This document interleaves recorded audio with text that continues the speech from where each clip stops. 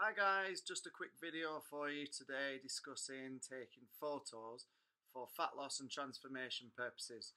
It may sound stupid, but the reason I'm doing it is that a lot of clients do actually send the pictures back after not really thinking about it, and they look completely different from one week to the next. They might actually look worse because of certain things that they've done. Okay, so the first thing that we need to think about is time of day.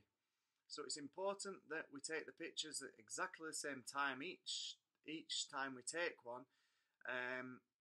Now what I would advise is first thing in the morning, as soon as you get up, after you've gone to the toilet, before you've eaten and before you've had anything to drink.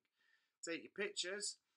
The second thing you need to think about is lighting and the room that you're in. So you want to be in exactly the same spot, in exactly the same room, under the same lighting each time.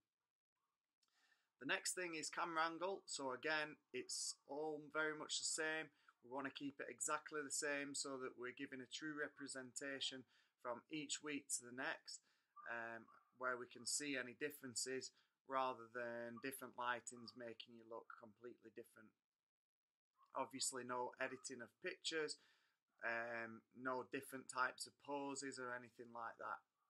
Okay guys, thanks, that's that for today. I'm going to be doing a few more videos, so check back for more.